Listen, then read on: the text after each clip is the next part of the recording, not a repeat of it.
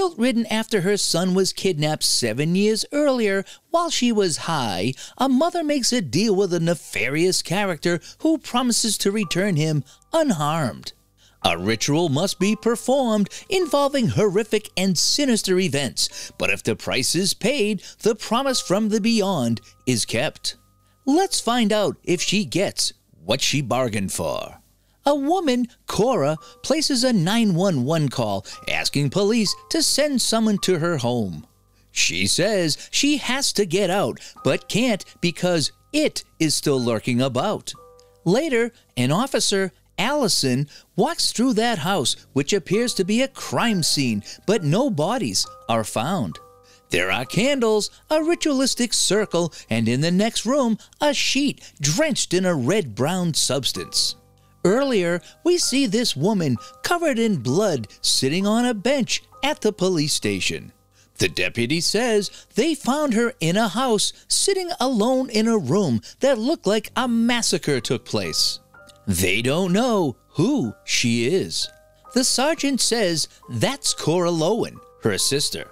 Allison interviews her sister, who utters that she just wanted him, her missing son, to come home. She was told it's possible. Allison reminds her that her son, Noah, went missing 7 years ago and asks whose blood is all over her. We flash back to Noah's disappearance. The trailer Cora lives in is looking as shabby as she is, and her boyfriend, Wyatt, appears to be strung out. There is a knock at the door. It's the police, so Cora hides all her illegal substance paraphernalia. An officer asks if her son is Noah Lowen and if she knows where he is. Cora says he's in his room, but when she checks, he's gone. A search party is assembled and a team canvasses the surrounding fields and woods. This goes on for days. All that is ever found is a single sneaker. Years later, Cora is in a group for those grieving over the death of their child. She has stopped using and has been sober for years. Outside, her sister waits for her. Their mother recently passed away, and Cora took over the old house and still keeps a room for Noah, hoping he'd return. Allison reaches out to her, but Cora is just bitter and nasty. Are you bitter? It sounds like you're bitter. Back in the present, Allison is interviewing her sister, trying to piece together the events that led up to that morning. Cora tells her there was a man, Abel, the leader of her grief group. She describes how he came to her job and they chatted. Abel befriended her, and she felt the kinship to him because his daughter's body was found only a year ago, and he understands. The way Cora is speaking, like in a dream state, makes her sister think she may be back on the hell dust again. 2 weeks prior, in hopelessness, she found her old kit and was contemplating using it. She hears a rapping on the door, and it's Abel. He tells her he can truly heal her. Abel tells her he can bring Noah back, alive again. He got his child back. She angrily kicks him out. Cora is narrating this whole story to her sister. Allison is confused as to what he meant, so Cora whispers that he brought his child back from the black, from wherever one goes when they die. Her sister says they found her body and the murderer confessed. Cora says go look it up on her computer. Abel's daughter now lives in Boston, and she gives Allison her name.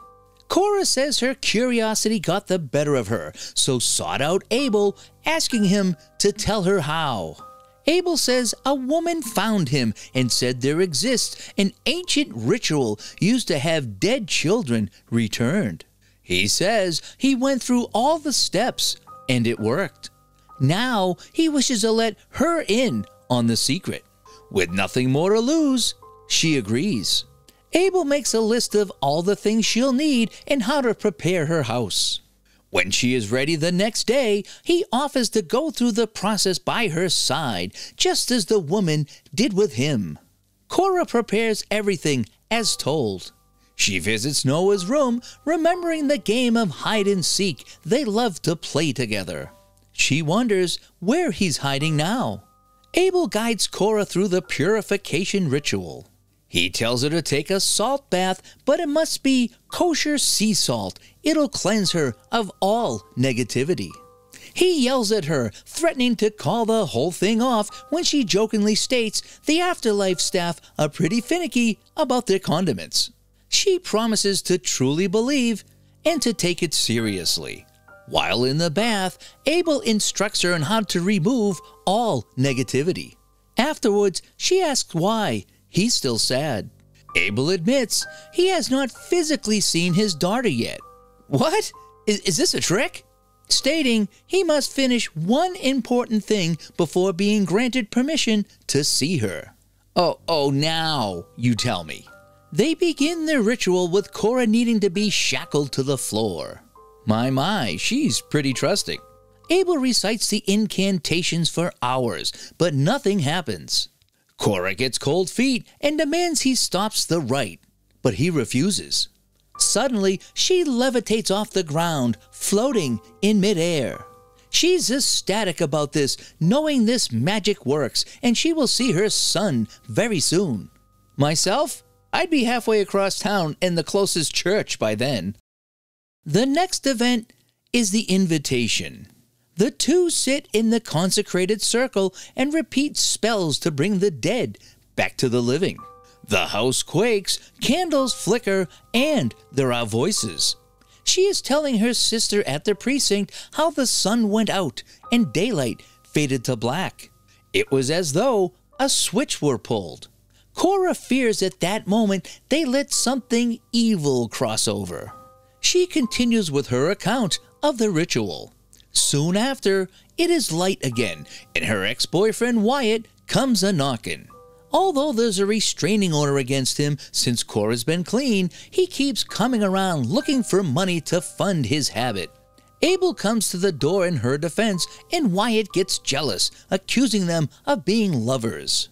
Abel approaches him, but Wyatt smacks him down and steals his money. Cora returns swinging a bat, and he insults her, saying she's the worst mother on earth. And her new boyfriend is the same, losing his child too. They deserve each other. Oh, shut up, Wyatt, you waste product. She apologizes to Abel, who states the next ceremony they must endure is called grief, and it is the most painful of them all. She is ready, so they get the artifacts that belong to Noah, and together they begin. Cora lives in her memory of when she passed out, and when little Noah tried to get her to play with him, she pushed him away. He goes outside, her mother sees him running away, but he keeps going to the playground. She chases him in her mind, but helplessly must watch the events unfold and cannot interfere. A kidnapper watches, and soon Noah is in a van. He escapes, trying to run away as Cora calls and almost reaches him. But the man grabs her son and gets away. Cora's anger manifests itself as a dark figure behind her. She is able to follow the next events and see where the kidnapper took him. A sinister being leads her down a hall where she sees Noah in a bathtub, the kidnapper kneeling beside. She tries to save him, but is grabbed by a clawed figure, who says she must obey the rules, or this will be her last memory of him. She is back describing this to her sister, but Allison says it sounds as though she hallucinated it all because she's using again. But Cora insists the ritual allowed her to see what really happened after her son disappeared. Cora lashes out at her sister, stating she knows more about the crime than Allison does, even though it was her job to solve this crime. Later, the deputy shows Allison's the picture of Abel's daughter and the proof that she was found alive.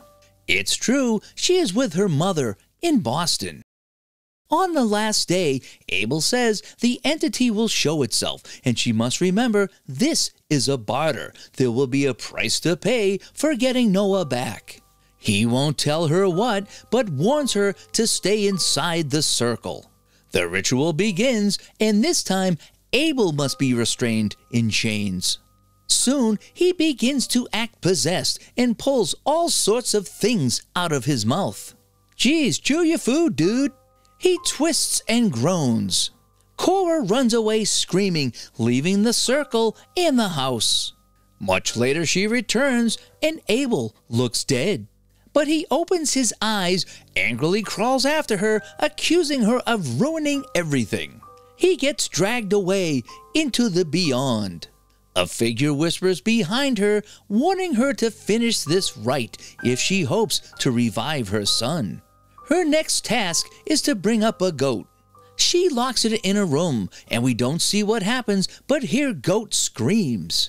She draws rune symbols and enters the circle to complete the last test. Cora emerges in a field where Abel is waiting at a table. He tells her she must intake raw meat, drink blood, and this will make Noah appear. When she hesitates, he loses it. Now she realizes he's been grooming her. That's all it's been, a lie. He is frantic. His role was to pass on the curse and allow her to be possessed as he was, but now she refuses. Now he too won't get the chance to see his little girl. Cora is back in her house and has failed. Abel is gone. The entity tells her he needs a body to possess or her son will be tormented. Out of desperation, Cora invites Wyatt over, telling him she wants to be with him. When he arrives, she offers him as the vessel. However, this outrages the creature. He's like, "I'm not wearing this dirty meat suit." For Wyatt's body is tainted, so it merely disregards Wyatt with frustration. Cora runs, throwing salt at the creature, who chases her through the house. Something is busting through the door, and that is when Cora placed the 911 call. Time is now in the present at the police station.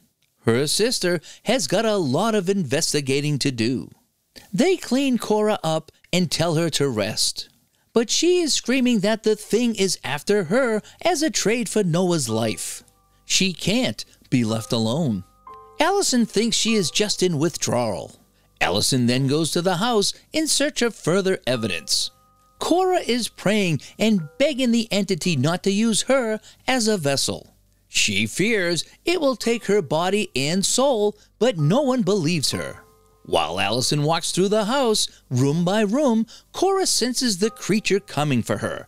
Lights flicker off, and as she cowers in the corner, it whispers, "It will be Noah's mother now." The takeover is complete, and Cora has let the entity enter and take over her soul. Just then, Allison hears a noise in Noah's room. She opens the closet, and he's standing there, unchanged, waiting to be found. So what are your thoughts on this eerie tale? Let us know in the comments below. And if you'd like to watch more from Movie Shortens, please click on the next video or the playlist on the screen. Thanks for watching.